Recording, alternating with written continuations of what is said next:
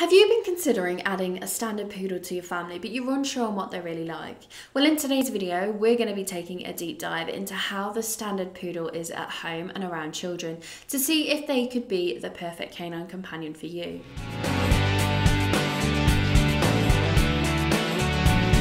Welcome back to the Fenrir Poodle Show. If this is your first time here, my name's Charlie and I'm a certified canine leader here at FenrirCanineLeaders.com. Everything we do here is dedicated to helping you find the perfect breed for you and then helping you become a high-level canine leader who can raise the perfect canine companion. If that sounds like you, then make sure you hit the subscribe button and turn on the notification bell to make sure you never miss another upload. So let's dive into today's video and we'll start with the standard poodle's history to see if this can link to their temperament. The standard poodle has a long history that's been documented through paintings throughout the 15th and 16th century. The standard poodle is said to have originated from France. However, the American and UK Kennel Club both argued that they originated in Germany. They were originally bred as hunting dogs due to their natural ability to swim. They were used to hunt waterfowl, including ducks and geese. The standard poodle is the oldest of the three types of poodle. They were often the pets of the rich and noble, and even Louis XVI was a fan of the poodle. The poodle is thought of as the second most intelligent dog breed. Although many people think of them as a pampered pooch, they were actually bred as working dogs. They're smart and very trainable thanks to their eagerness to please their owners. In fact, they are the most happiest when they're mentally stimulated. Standard poodles are very active dogs that are loyal and loving to their family. They can, however, be a little shy around strangers. They're also a sensitive breed. They'll not like anyone in their family raising their voice, and they'll hate loud noises. They've even been known to flinch if they're touched when it's not expected by them. If they sense stress, they can become physically poorly with digestive, tummy upset and neurotic behaviours. Your standard poodle will be the best behaved when they have been sufficiently exercised both physically and mentally. As we always say here at Fenrir, a tired dog is a good dog. The standard poodle will happily join you on walks, hikes, swims and jogs, and they love plenty of play sessions out in the garden. The standard poodle can actually make a good watchdog. They have mild protective instincts, which means they are sensible and not aggressive. They will let you know if something unusual is going on by alerting you to someone knocking on the door or if someone's on your property. They do, however, like the sound of their own voice, and this can be an issue if you live in close proximity of your neighbours. You can teach your standard poodle to only bark at things that's out of the ordinary instead of just everyone who's walking by the house. This should be an easy task as standard poodles love to learn. They'll thrive in training as long as you use positive reinforcements, plenty of praise and of course treats. Their love of learning also means toilet training is also very easy to complete within the first few weeks of bringing your poodle puppy home. As puppies, standard poodles can be very high energy and playful and will jump up to greet people. This can be an issue if not trained out of them, as they can grow to become a medium to large breed. Another important thing is to ensure you start from an early age is socialisation.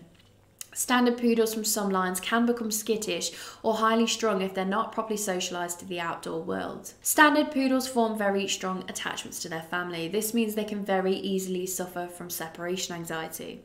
The standard poodle is best suited to families that have someone around the house all day, or if a member of the family is available to return home at points throughout the day.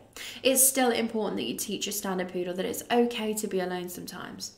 Training your standard poodle how to deal with separation anxiety should start from the minute you bring your new puppy home. This can be achieved by first getting your puppy used to a crate.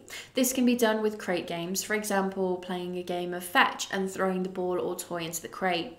Once your standard poodle has a positive association with the crate, you can put them in their crate for a minute. Once they're comfortable with this, after a few attempts, you can move on to the next stage. This is when you close the crate door. After your puppy gets comfortable with this and stays in the crate without any crying or howling, you can slowly increase the time left in the crate. This should never be a rushed process.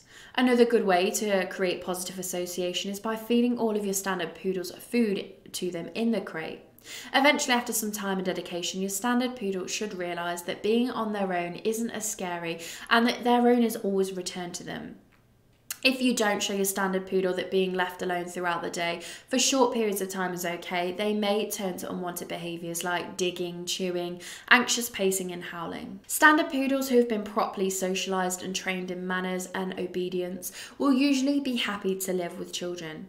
who know how to treat them correctly. As we've mentioned, standard poodle puppies can be bouncy and hyperactive, so it's essential that you watch any interactions with them and small children. They could easily jump up and accidentally injure a small child. Standard poodles can also struggle with children as they tend to make a lot of loud noises. This can startle your canine and make them anxious. Standard poodles are gentle by nature, so they'll be most happy when they're surrounded by their whole family. They'll love the extra play sessions with any children and will make quick bonds with them through play sessions. Standard poodles also get on well with other dogs and animals, especially if they've grown up alongside other animals. It's essential that they've been socialised properly to different sights, sounds, smells and animals throughout puppyhood, as this will ensure your standard poodle feels comfortable around different types and sexes of animals. The standard poodle is ideal for any family that can dedicate plenty of time to ensuring that they become a calm, well-rounded and polite canine.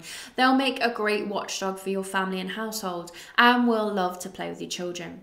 Just be sure to keep loud noises and unexpected quick movements down to a minimum. Well, I hope you enjoyed today's video. If so, make sure you hit that like button and get involved down on the comment section below. And don't forget, if you are new here, to make sure you subscribe. We have 3 dedicated poodle videos coming here every single week. So I can't wait to talk to you again on the next episode of the Fenrir Poodle Show.